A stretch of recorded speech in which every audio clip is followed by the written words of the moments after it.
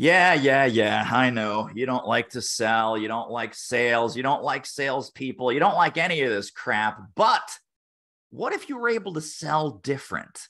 I have the man. I have the guy, Mr. Lee Salz. Welcome back to the show. David, thank you so much. So you have 6 books that are out there. Yes. 2 of them are on sales differentiation. One is actually called Sales Differentiation. Yes. And the latest and greatest is the follow-up book, Sell Different. Sell You Different. mean this one? We're Yes. twinning. Yes. David, we're twinning today. You got the red book and the blue book. Talk to us about your professional journey and what brought you to the cause and the mission of Sell Different.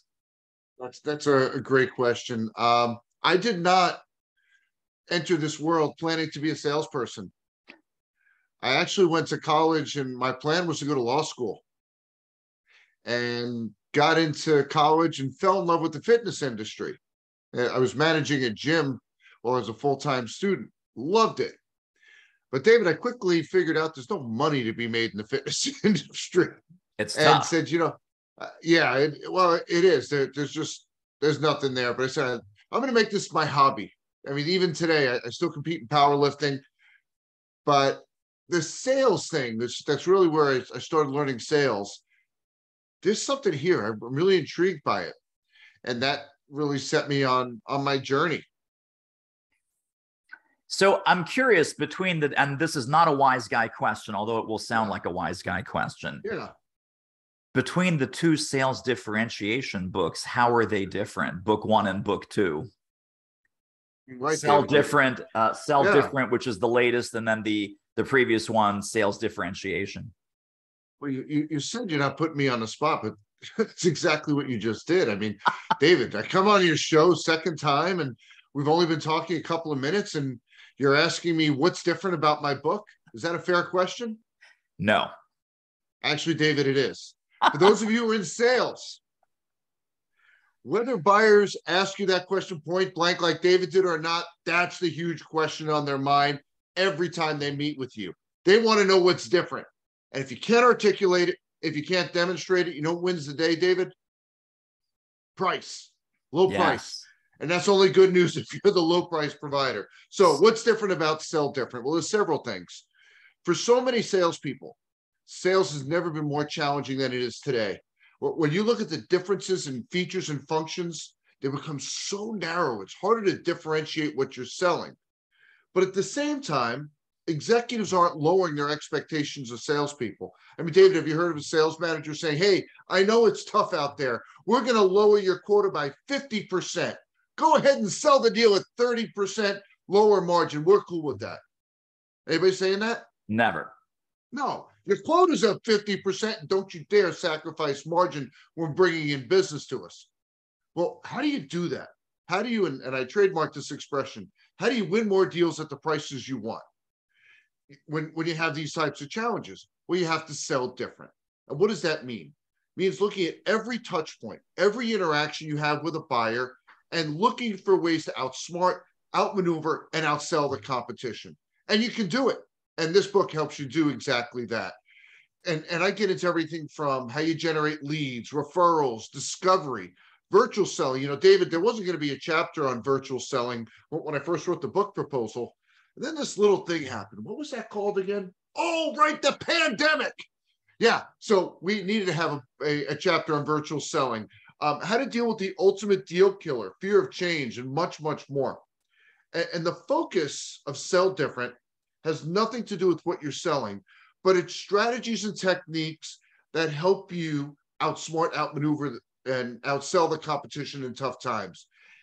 Another aspect that's different, if you read a sales book before, you know, a lot of times you read them like, wow, this is great stuff, but I got to hire the guy if I want to implement any of it. Yeah. So one of my objectives with this, and the feedback that I've received, sounds like I've achieved this, is for every chapter to stand on its own, that you could read it and immediately put it into practice without having to hire me. How's that? Absolutely. Totally right. Well, and we're going to talk about a lot of things in here, but early in the book, and there's gems really throughout, you talk about I believe it's a 13 or 14 touch point initial prospecting schedule of literally day 1, do this, day 2, do this, day 3, take a break, day 4, do this. And it is literally step by step, as granular as it can possibly be. Most salespeople, most consultants, most professional services sellers, they think they know how to sell, but the problem is they were taught how to sell like everybody else out of all the old school playbooks that are slimy and pushy and weird. And one of the things I want to ask you about, Lee, you are really focused on making the sales experience itself to have a wow factor. Talk about some things that add a wow factor to a sales experience from the prospect standpoint. Absolutely. And I'll share it with you in the context of my son, Steven. Because this story really does help to understand the opportunity we have with the buying experience. When he was a junior in high school, he had aspirations of playing college baseball. And while he had those aspirations, my wife Sharon and I would say, hey, Steven, you need to set up college visits. And he's a little slow in doing so. I've come to find that a lot of kids are a little slow in scheduling those college visits. Well, the summer between his junior and senior year, he was asked to play on our city's American Legion baseball team. And if you're not familiar with American Legion, this is where all the college scouts come looking for top talent. And during a 1-week tournament, David, he hit 4 home runs and 3 doubles. We didn't have to ask Steven to schedule college visits anymore. The colleges were now coming to us. And if you've been through a college recruiting experience before, you know it's a sale. These coaches are trying to sell you on their institution, but they can't differentiate what they're selling. They can't add a major. They can't build a dorm. They can't move the campus. Gosh, they can't even change the meal plan. The opportunity that every one of them has is to sell different.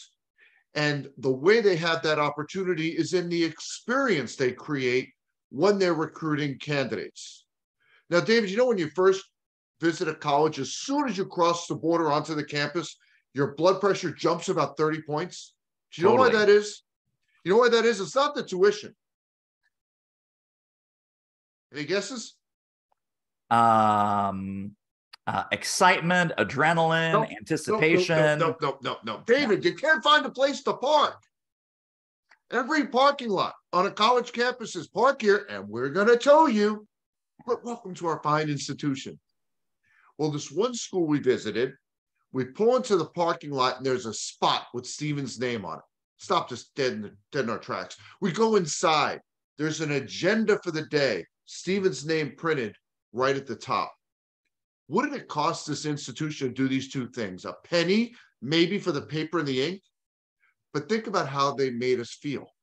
They made us feel like Steven was the only athlete they were recruiting anywhere on the planet for any sport that they offered. Now, that wasn't the case, but that's how they made us feel. And what happens to us in sales is we get really busy and we have the same or similar conversations all day long. Conversations with 10, 15, 20, 25 prospects and clients. Repetitive. But what we fail to recognize is each one of them is only having one conversation with us. And we need to make them feel special. And I'll tell you, David, just one ingredient in my own practice here. If you asked any of my clients how many active clients Lee has right now, they wouldn't have a clue. Because when I'm interacting with them, they're the only one that I have. And that may seem subtle, but it's not. It's such a significant difference. When you think about people that you enjoy doing business with, price is not part of the conversation. It's the experience that you have in working with them. And that's why you continue to buy from them. That's why you refer your clients to them. It's not the price, it's the experience that they have. Yeah, so important. Well, I want to go behind the scenes and then we'll come back to some sell different strategies. Because obviously you have speaking clients, training clients, consulting clients. Walk us through the Lee Salz empire. So let's say that someone calls you and says, hey, Lee, we have a big association meeting. We'd love you to be the opening keynote. Walk us through just some of the touch points that have that wow factor when people want to hire you.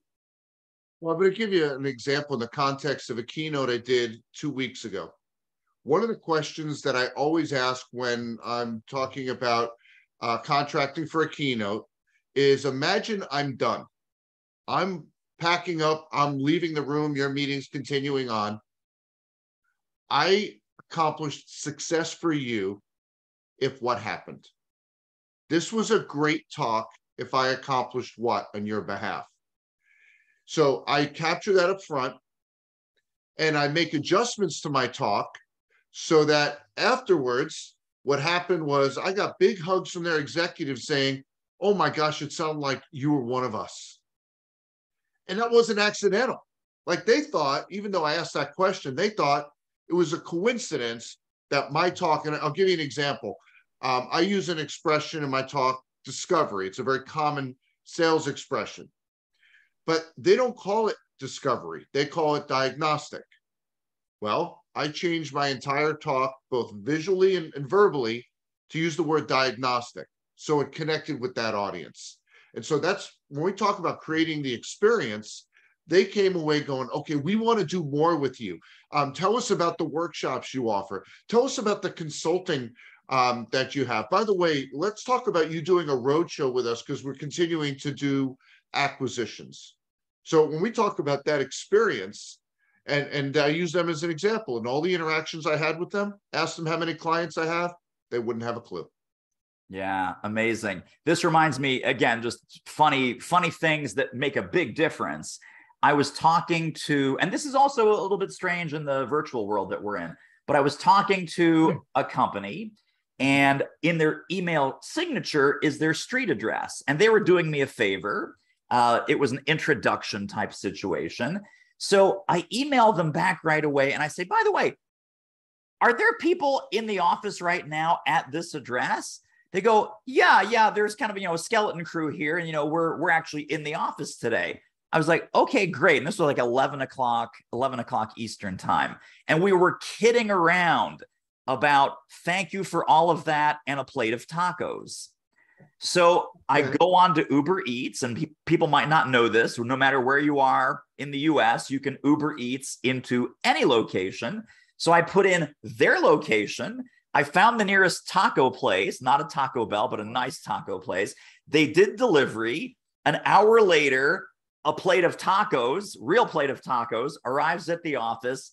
These people lost their minds. They were taking selfies of them all around the conference room table, eating the tacos. This is something that they will never forget, because I'm taking a page out of the Lee Salz playbook and saying, what's going to make me more memorable than the next salesperson or that the next consultant that they might connect with an introduction or a referral or a kind word or anything. So it's these little gestures that have this outsized impact on how we're perceived, correct? Absolutely. I describe it as little things that you can do that have a magical impact on your results. Yeah, really, really powerful. And again, what's the cost of that? $20 for a plate of tacos. The value is in the thousands. Right. Absolutely. So there's a talk that the talk that I did for them, and I'm doing a lot of these days, is around what I call move the sales needle. Because if you look at what a lot of salespeople do, they come into a program like that and they sit there like this. Yeah, the prisoner. I've been selling 10, 15 years. What's this guy going to teach me? Or they come in saying, okay, I'm going to start all over again, and I'm going to listen to this guy, clean slate. Neither of those are the healthy approach. Whether you read a book, go to a keynote, go to a training, whatever it might be, it's looking for opportunities to move the sales needle, things that you can add to your selling repertoire that will help you have incremental gains.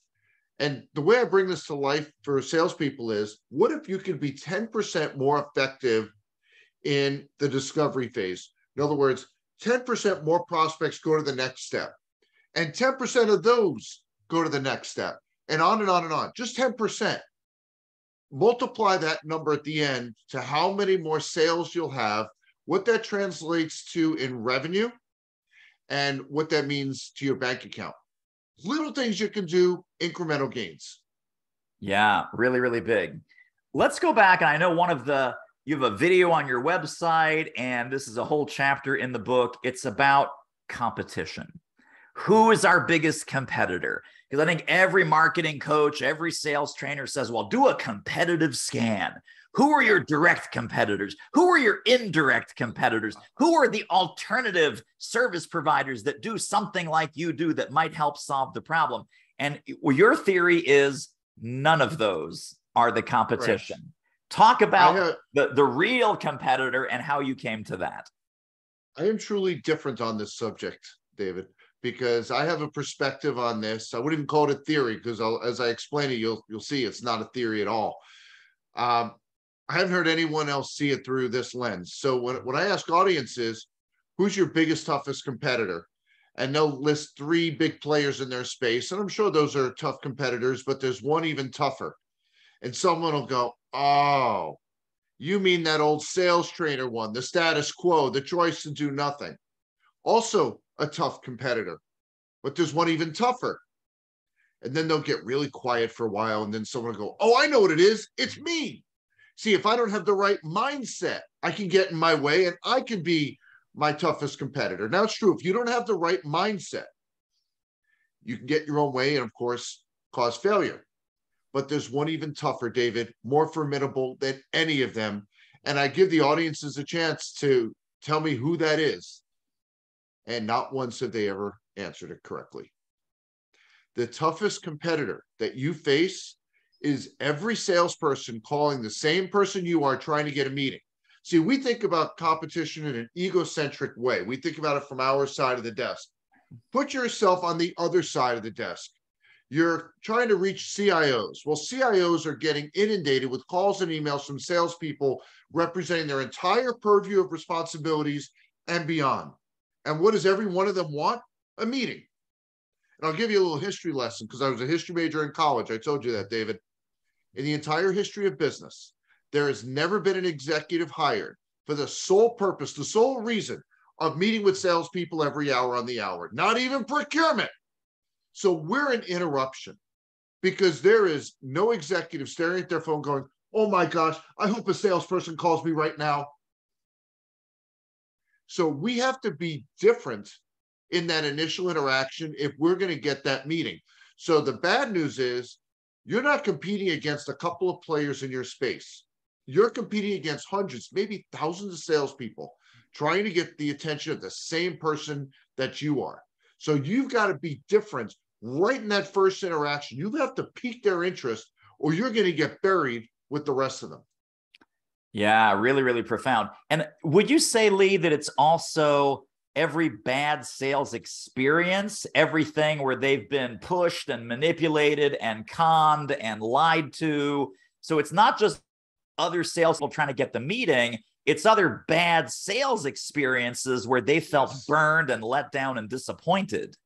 Yeah, absolutely. You know, we were talking about Stephen. I have another son, David. Sound familiar name? Yes. So he's also a college baseball player, a nationally recognized pitcher. When he went through the recruiting process, there was a school that had been interested in Stephen. They said the words, but they treated him like a number. So much so that when David went through the recruiting process, that school wasn't on his list to consider. So when you treat someone that way, it doesn't just kill this one deal. It's like the old shampoo commercial. They told 2 friends and so on and so on. There's a mushroom effect. Yeah, absolutely. I want to just go back and because I know at this point, all of our listeners are going, oh no, I've screwed this up for so long. I've lost so many good deals. I've lost so many good prospects. What are your thoughts? So let's say that, we're just human. We're human salespeople. We're human professional services sellers. Is there a client reactivation approach that once we've fully embraced the sell different philosophy, can we go back to folks that have said no to us before? Can we even go back and do a client reactivation campaign of clients who maybe left us because they felt like a number, they didn't feel this was adding any significant value? What are your thoughts on sell different as far as client reactivation? Great question. The answer is yes, with a caveat. The caveat is if you believe you can do it. If your mindset is, nah, they're gone. They're never coming back. I screwed it up. You're right. If you believe that there's an opportunity to re-engage with them and potentially bring them back into the fold, you're right. So whatever is in your head, whatever you believe, that's what's possible. Yeah. Amen. Amen times 10. Let's talk about one of the big myths, one of the big lies, especially in professional services, especially in consulting and accounting and law firms and all of these people who are in the business of selling their expertise. They will say to you, well, Lee, we don't really need to worry about sales because our business is pure referral. We have a referral-based business. We use word of mouth.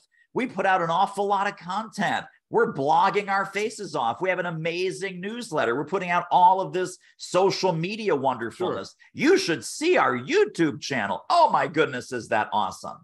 Yes. So the folks that are sort of deluding themselves by saying, we're just going to wait for the referrals to come in. We're just going to wait for our social media to kick in. What's your take on that? Is outbound actual old school, new school, smart school prospecting, is that dead? Great question.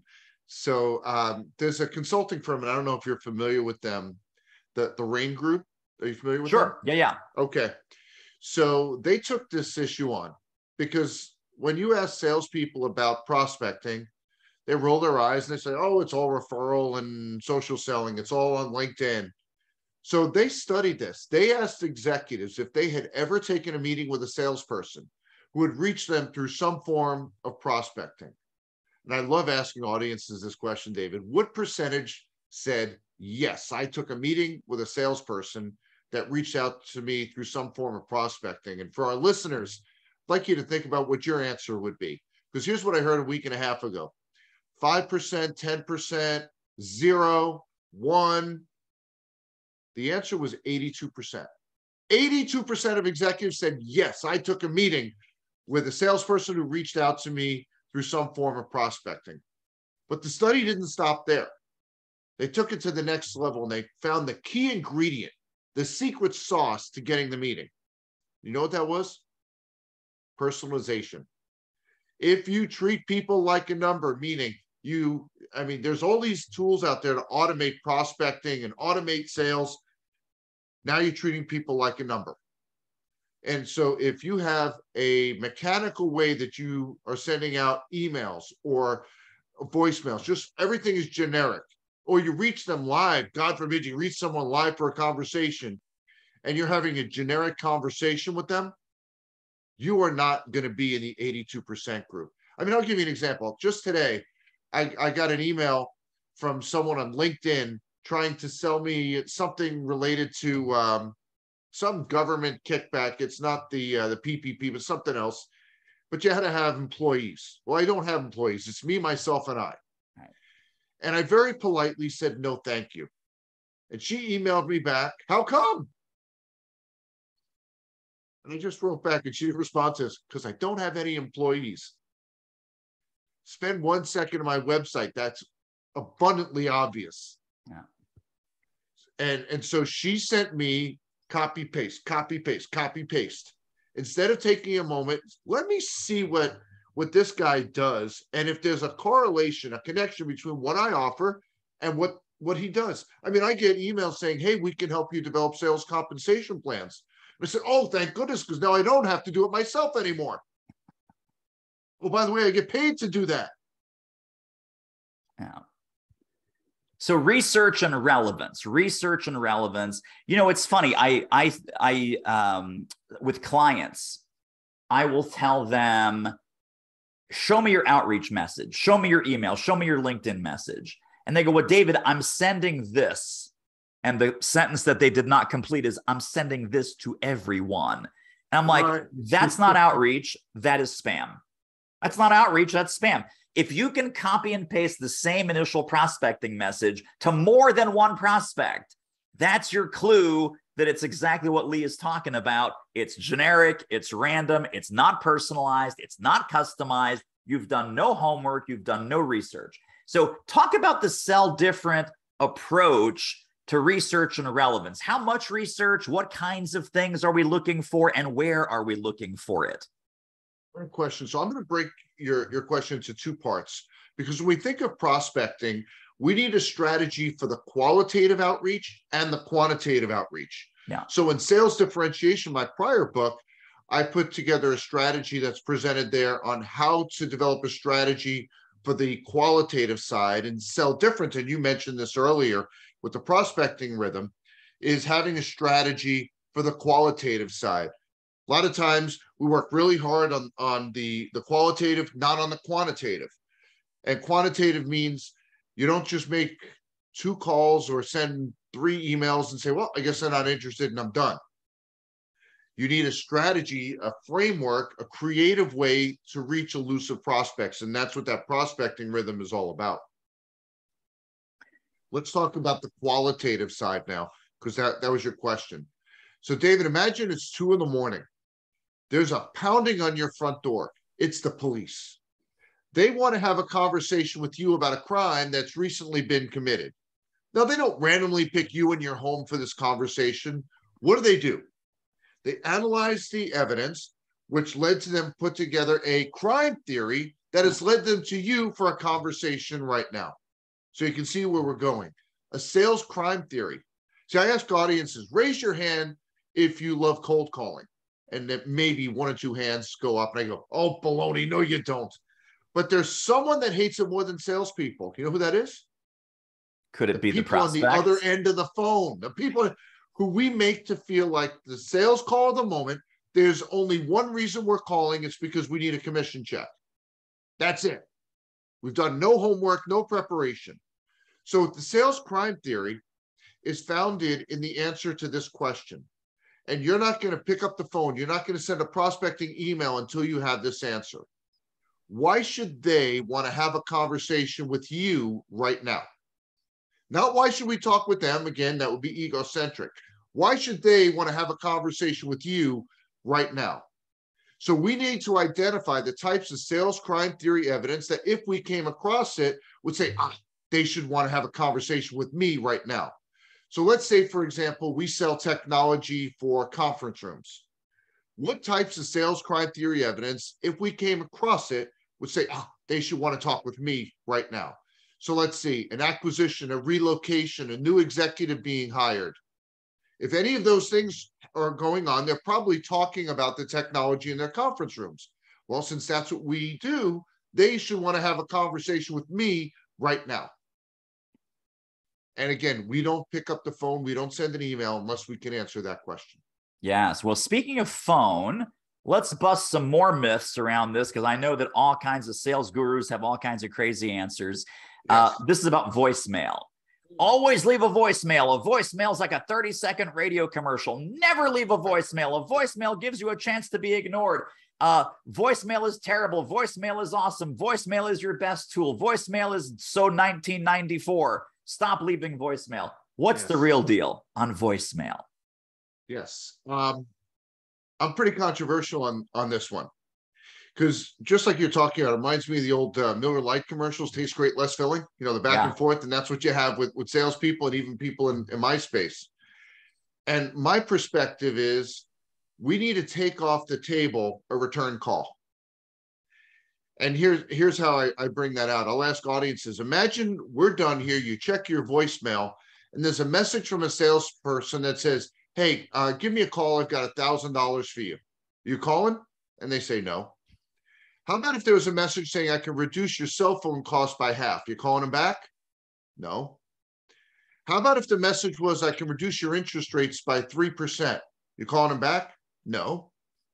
I've offered you money.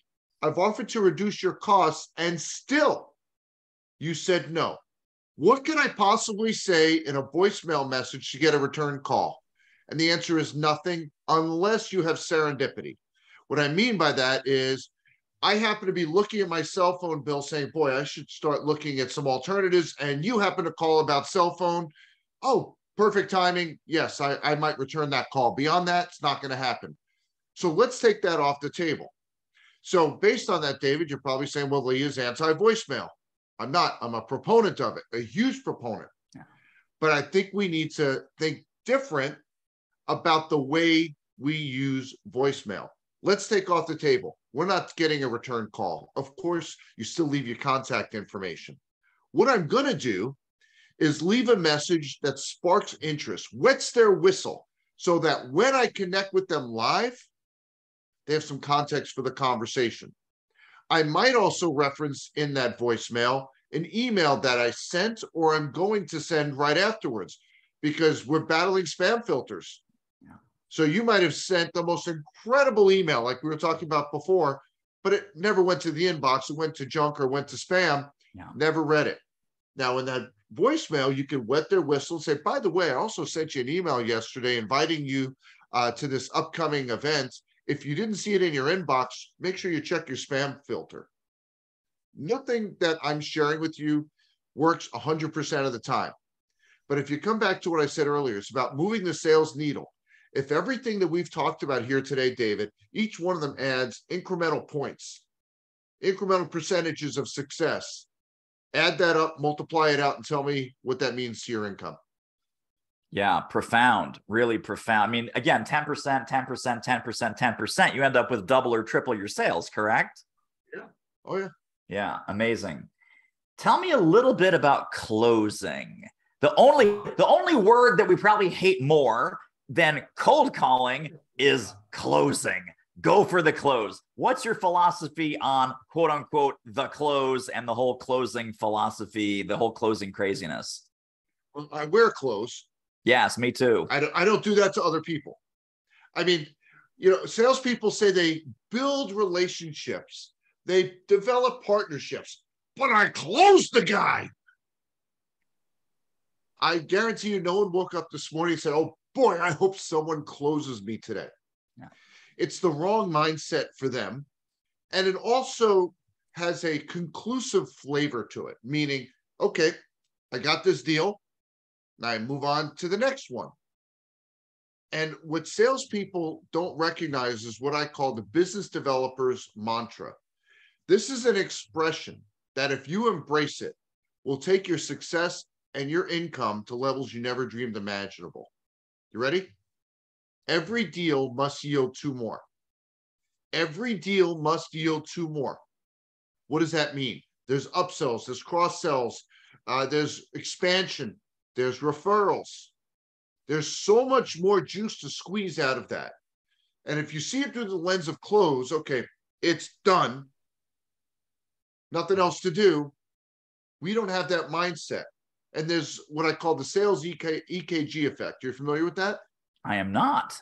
Okay, so I work really hard. I get a deal, nice deal, and I get lazy. And I'm not doing anything. Then the sales manager kicks me in the butt and says, hey, you got to start doing something. So I start doing the right things again. Up and down. And I get, right? If you have this mindset, every deal must yield two more. You get a hockey stick effect.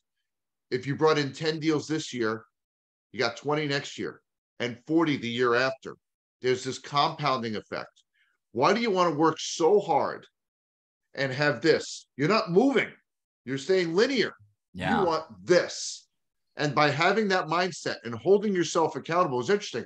So again, this talk from a week and a half ago, we have a call scheduled for next week. And they said to me, I guess every deal's got to yield two more. So we've got to have that conversation. Nice. This is from the executives that contracted with me. Right. Well, the clients and the audiences that hire you, they hear this and they go, okay, yes. Well, Lee, what else can we do? Because we got to get two more with you. Absolutely.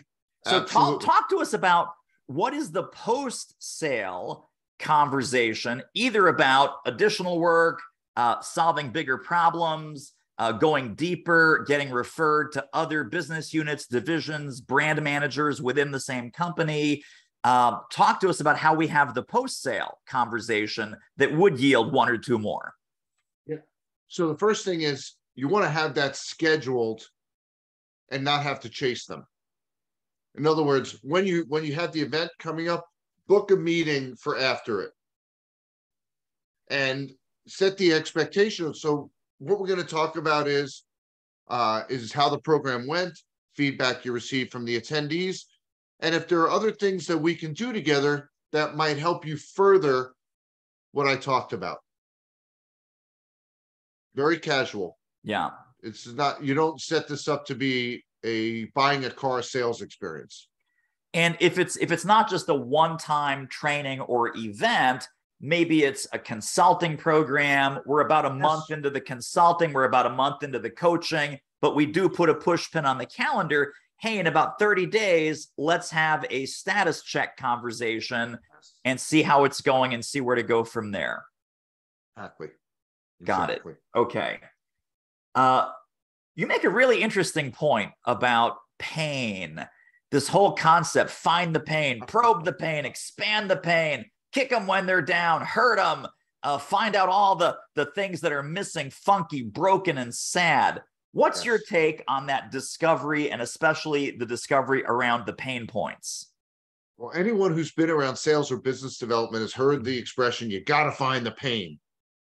So then you're having this discovery meeting, this intro meeting, and you find the pain.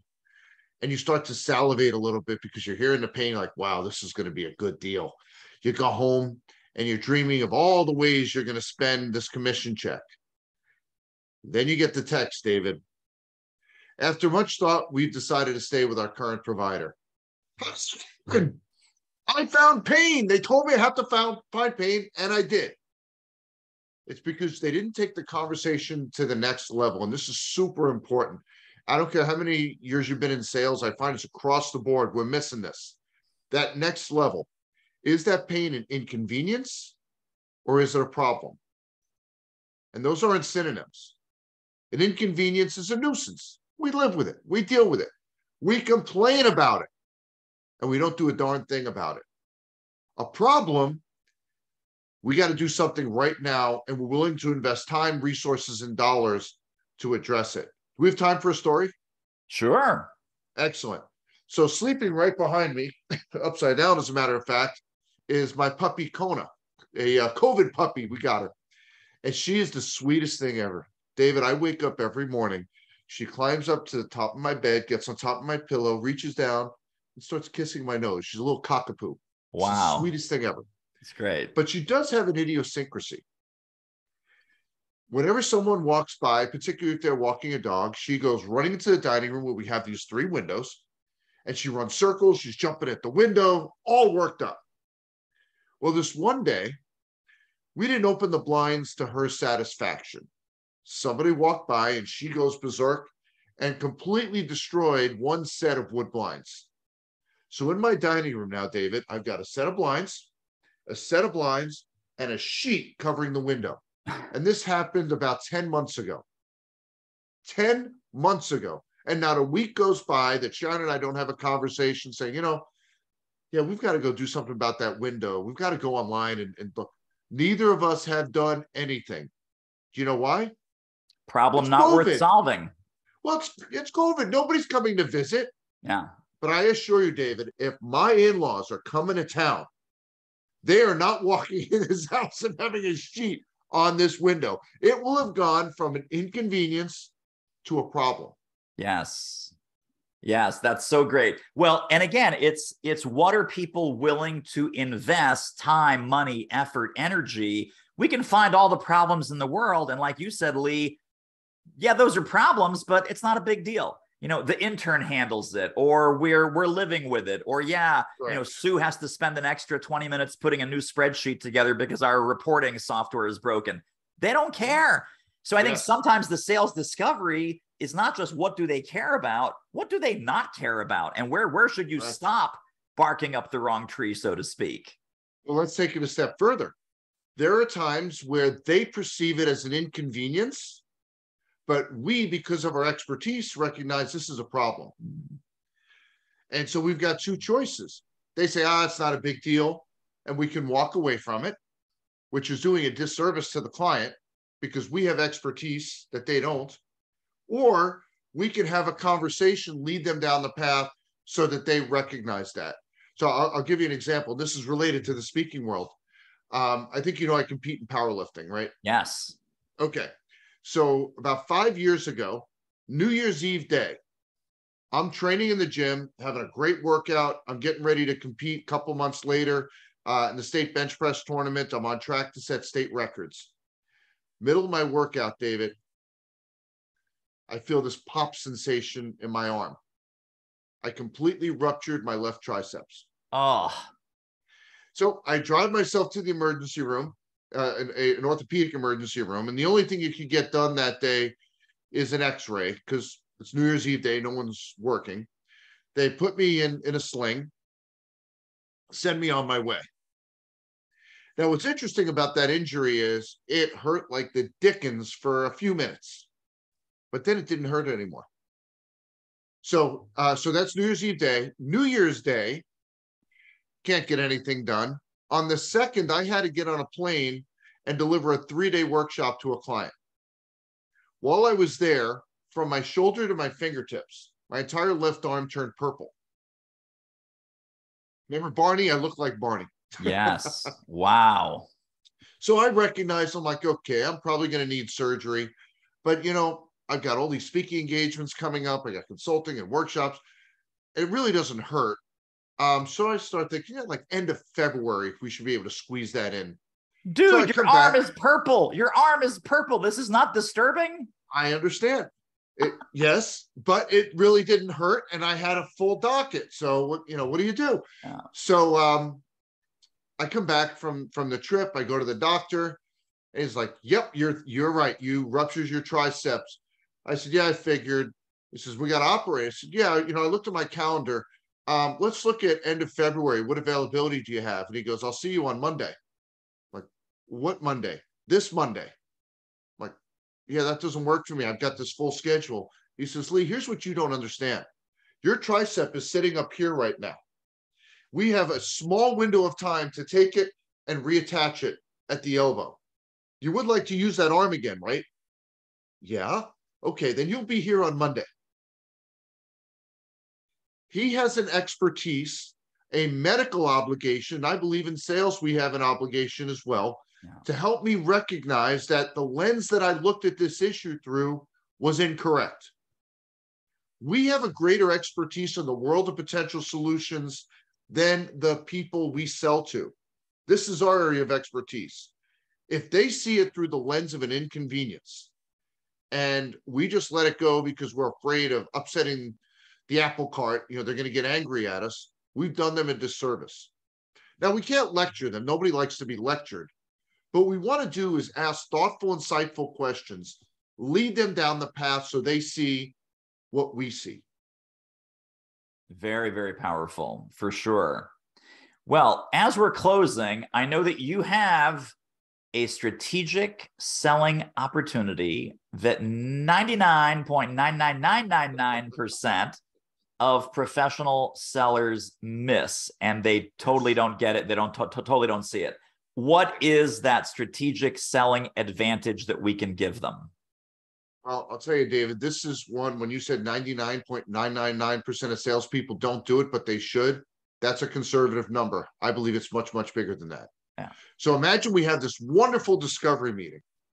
We found pain, and the pain, it's problems. So now we're really starting to salivate. We positioned our differentiators. They ate them up. I've got action items. They've got action items. This deal's so good, we can taste it. As we head back to our car, we're thinking about this meeting, and it plays in our head like our favorite movie, Caddyshack. Not that you asked. Here's the flaw. We think that they remember that meeting just as vividly as we do. It doesn't dawn on us that after our meeting, they had 6 other meetings, 125 emails, 16 voicemail messages, each one of it layering on top of our meeting, making it a distant memory. Are you familiar with Herman Ebbinghaus and the Forgetting Curve? I am not. You ever heard of that? No. Look this up. So this was a researcher back in the 1800s, and he created something called the forgetting curve. What he found was that people forget 50% of what they learn in 24 hours and remember less than 10% a week later. Let's do the math. You had a 1-hour meeting. They remember 30 minutes of it the next day, less than 5 minutes of it a week later. So here's the opportunity that salespeople miss: the recap email. Sent the same day as the discovery meeting. And it's structured in 5 parts. Your objectives, what it is that they said they're looking to accomplish, how we can help. This is the synergy between what they're looking to accomplish and what you provide. What I said I'm going to do. what you said you're going to do, and what we agreed to do next. And you write that in such a way, because you know there's other people involved in the decision-making process, that it can be shared with others. So now they get just as excited and up to speed. And one of the things this also does is it shortens the sales cycle. Well, how does it do that? How many times have you had a follow-up meeting and they were supposed to do several things and you get there, David, that's right, I was supposed to get this and do this and talk to this person. I forgot, I'm sorry. So everything gets spread out. Totally. And yeah. to finish where we started, there is no CRM on the planet that can write that for you. You got to do it yourself. It's manual.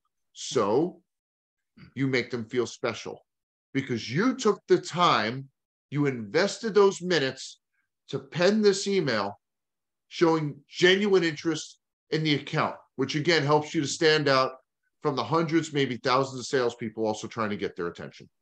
Totally love it. Man, gem after gem after gem, Lee. Thank you, thank you, thank you. As we're closing, tell people where they can get connected and stay connected to more Lee Salz brilliance. We're going to put these links in the show notes right under this episode. Where can we send them? What can they get? Okay, so I've got a few things. One of the things my clients have asked me over the years is, boy, they say, it would be great if that expression was on like a one page or a poster that we could hang or put in the cubicles. So I did that. And I bought the domain Lee's Lesson, not lessons. Like, believe it or not, I couldn't get Lee's Lessons. Somebody already owned it. Lee'sLesson.com. And you will find these one pagers. There's no form to fill out. And it just has my takeaway messages that, again, will help you incrementally grow sales. If you're intrigued by the book Sell Different, if you go to selldifferentbook.com, you can download the first chapter free. The print and the audiobook first chapter are available there. And if you decide to purchase it, wherever you purchase it, come back to selldifferentbook.com. There's a link there to sign up for the video series. Every week for a year, you'll get an email with a link to a video to help you implement what you've learned. Amazing. All right. All of those goodies, every single one, and you should get every single one, are directly under this episode at thesellingshow.com. Lee Salz, you're a rock star. I appreciate you. Thank you for spending this time with us. Thank you, David. This is great fun.